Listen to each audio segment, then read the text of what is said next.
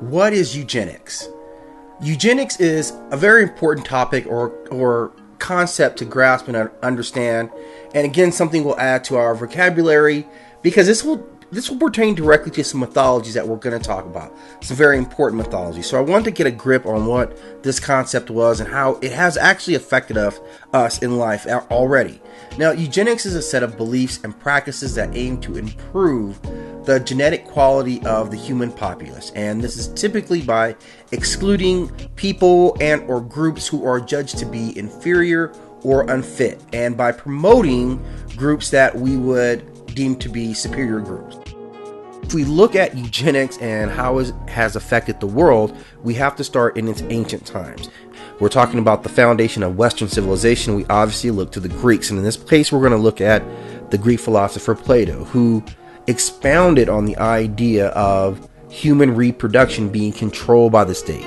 But Plato knew that this form of government would not be readily accepted and proposed that this truth be withheld from the public, and that they would manipulate elections in order to get this process done. And he wanted to control marriages and have this whole idea about analyzing genetic inheritance. Other ancient civilizations such as Rome, Athens, and Sparta practiced infanticide on a regular basis. They had trials for infant children who were typically bathed in wine and often left out to the exposure of nature to see which children would ultimately survive. And those were deemed to be the strongest, and those weaker children were allowed to die out. And according to the 12 tables of Roman law, which was at the earliest foundation of the Roman Republic, stated that deformed children should be put to death or must be put to death. And in addition to that, fathers were given the right to disregard infants at their own discretion.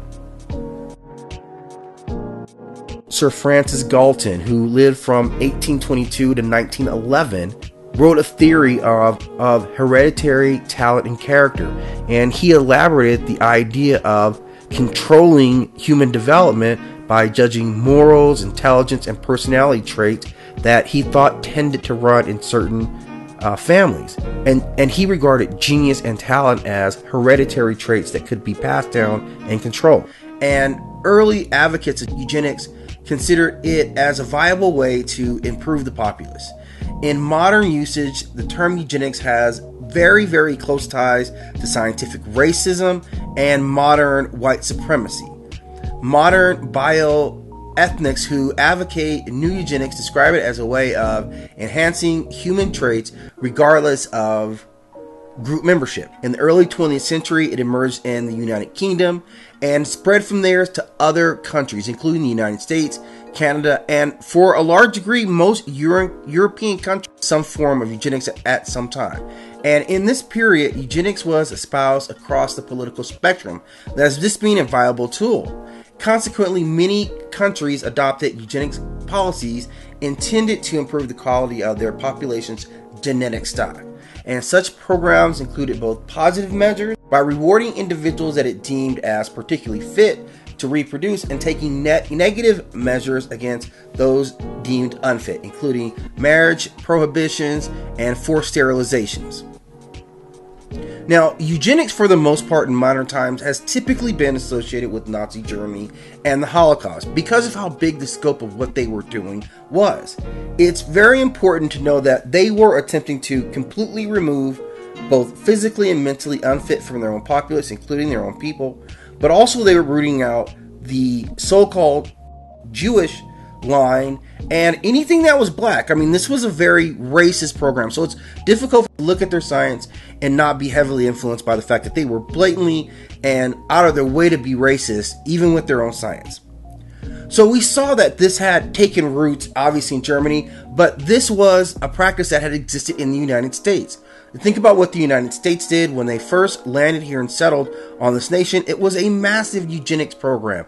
Genocide is also a key component to what eugenics is, and this is an ideology that latched into the United States in the early 1880s, and it was Sir Francis Galton who first went out and developed this concept of improving humans and using the term that was the well-born. These were the highly respected people. These were the ones that you wanted to produce.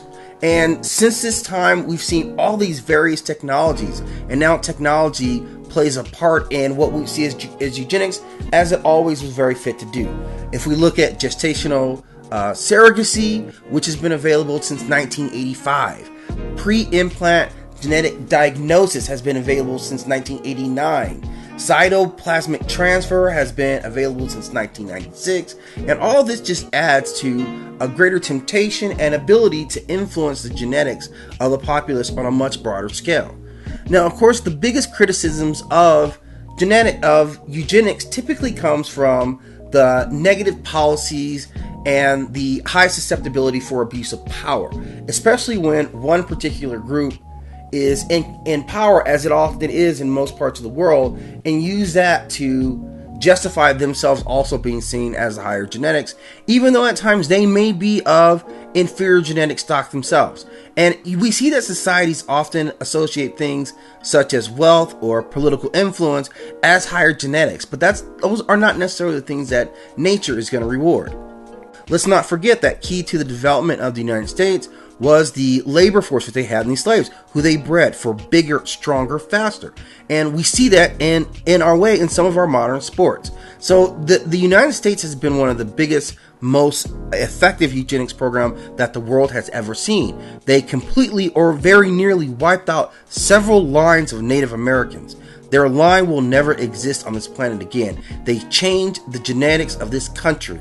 They did that, and they introduced African genetics, or reintroduced African genetics, depending on how you see the line of Africans leading into the Americas.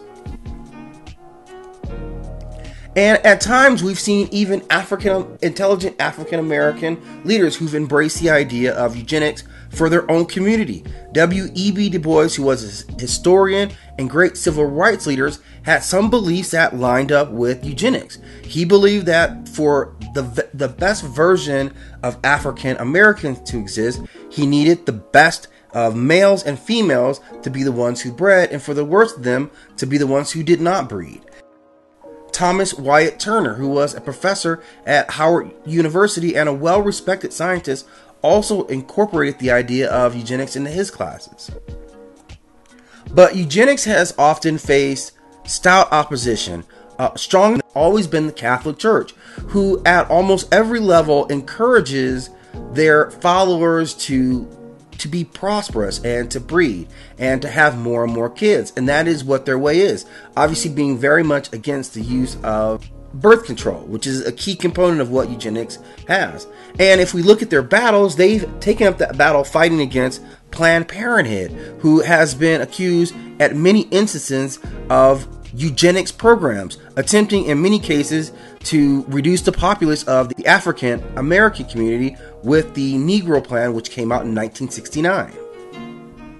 One of the key components of eugenics is the loss of genetic diversity. We have to understand that as a species, it has been the diversity of mankind that has been its strength. It allows us to develop traits physically and mentally to cope with the various conditions that the planet around us gives us. Thank you again for stopping in. We'll explore more concepts like eugenics as we look at how it affects both our history and, especially in our case, our mythology. Please check our YouTube channel for more videos that link to some of this information, and thank you again for stopping in Narwhal Chronicles. Please like and subscribe.